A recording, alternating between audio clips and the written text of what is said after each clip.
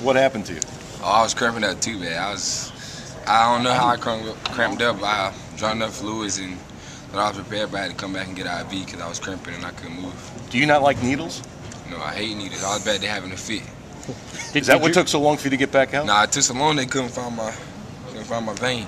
Did they really have to get your mom back there? Did your mom come back there? Nah, she ain't come back there. Al said your mom came back there. Nah, no sir, she ain't come back there. It just took me forever. They took forever to just find a vein for me, so we kept trying and it finally worked out and I got myself back on the court. But you still didn't look like you were 100% second half. No, I wasn't 100%. I was kind of rusty, but I tried my best and to make plays and give my teammates the ball and just try to get key defensive stops because I knew I wasn't. So I wasn't trying to make. I was trying to make certain plays, but it wasn't there. So I was just give my teammates the ball and we came up with a tough win today. Because of the cramps, did you lose some of your explosiveness? No, I didn't lose. I got it back when I came back out there because the IV got me going and my cramps went away. We just weren't making plays and we were making silly turnovers at the end. Your knee okay? No, I got tendonitis bad. It hurts. Talk about that. Were you able to watch the game while you were back there getting treatment? No, I was having. What was going on? No, I was having a fit back there. I was like, can somebody please tell me to score? How much time left?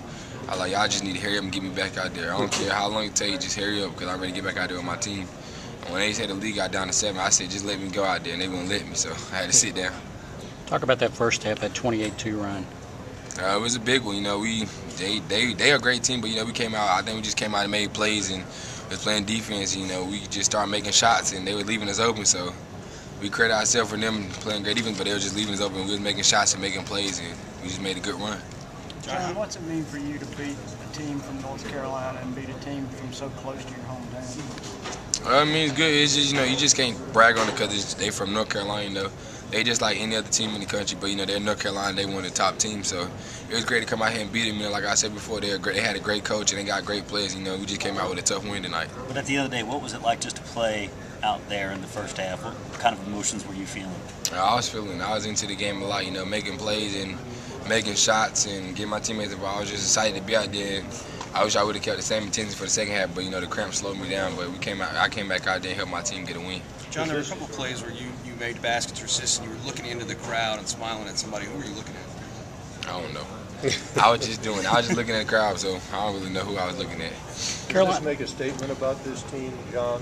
A couple days ago you said, you guys fighting were overrated. What does this say? I hopefully just give people, some respect for us, that we're a pretty good team, but we still, like I said, we did what we supposed to and came out with a great win tonight and against a great team that's talented just like us, but it just shows we making stepping stones to keep getting better. Like Coach Kyle said, we still got a lot of work to do because we gave up key baskets at the end, and we got a will to win as a team. Every team fights back. In Carolina, we knew they wasn't gonna give up, and they came back fighting hard. So it just hope that people don't think we're overrated no more, but we know we still got a lot of work to do.